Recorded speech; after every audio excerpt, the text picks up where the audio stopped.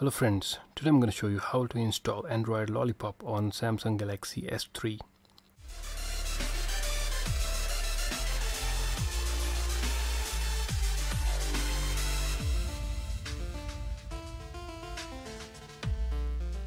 We'll install a custom ROM which is not officially supported by XDA developers, so you won't get any support for that ROM. The ROM is cyanogenmod 12.1. That is Android Lollipop, and that has been unofficially released for Samsung Galaxy S3, that is i9300. Before moving forwards, I want to tell you that if you proceed with the tutorial, you are doing it at your own risk. I'm not responsible for anything that will happen to your phone or your data, as this process can go well or it can potentially break your device, so be careful. So let's get going. In order to install cyanogenmod in Samsung Galaxy S3, you'll need to have custom recovery flashed in the device. For that we will install Clockwork Mod Recovery. So I'll show you how to install Clockwork Mod Recovery for Samsung Galaxy S3. Before moving forwards, make sure that USB debugging is checked in developer options. If you don't see developer options, then you have to go in about device and then tap on build number.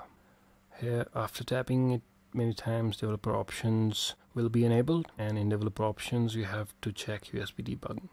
Now, before moving on forwards, I recommend that you back up all your data, because this will delete everything that's present on the phone. Make sure that the device has more than 60% of battery charge left. Now connect your device to your PC, as you have to transfer 2 files to the device. We will connect it to PC. Now you have to download 3 files. First is cyanogenmod 12.1 for Samsung Galaxy S3, that is i9300. This is the unofficial version. You have to download Clockwork Mod Recovery, and you have to download GApps. The download link will be in the description below. Now you have to copy 2 files, that is cyanogenmod and GApps, to Samsung Galaxy S3. If you have memory card, then you can install it on memory card. That's most preferable. You have to paste these files in the memory card.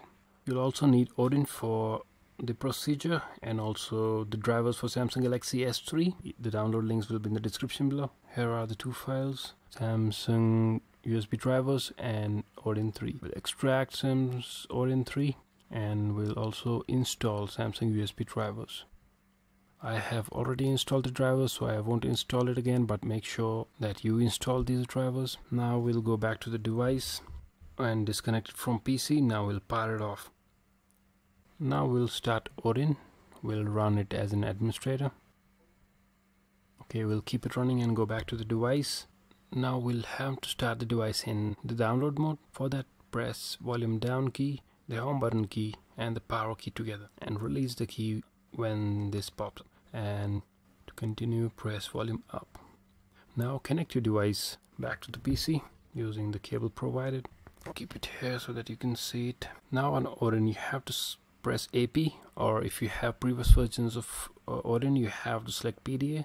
We'll select AP and select Custom Mod Recovery 6.0.4.7. This is the touch version, and press open. Now in the options, make sure that auto reboot and F reset time is checked and repartition is not checked, and then we'll press the start button.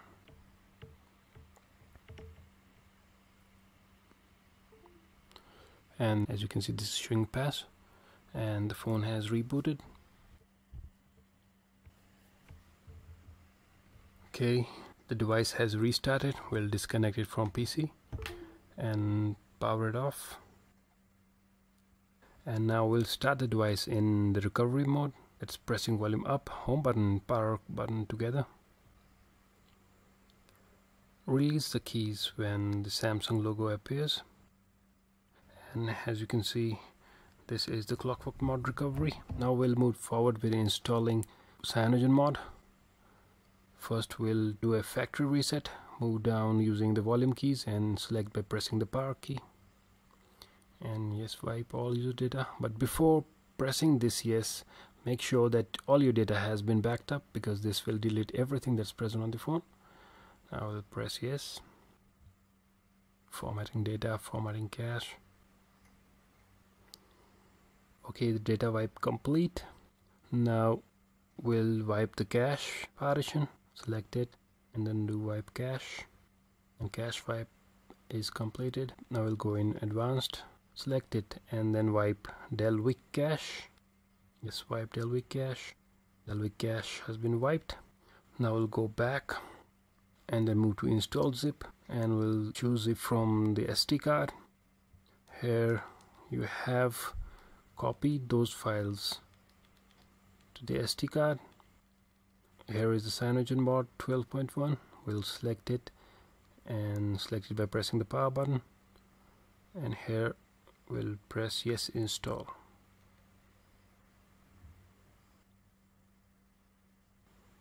It might take some time, so I'll quickly move forward.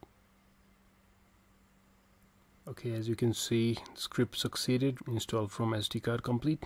Now we'll go back to install zip from SD card.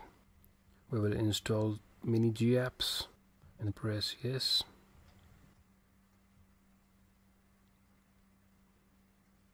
Now we'll go back and then reboot the system now. You don't have to fix root. Press no and the phone will reboot. This might take some time, so I will quickly move forward. Okay, now the Android is starting. Customizing app. Okay, I will fast forward this. Okay, here's the cyanogenmod. I'll quickly set it up and come back to you. Okay, here's the cyanogenmod.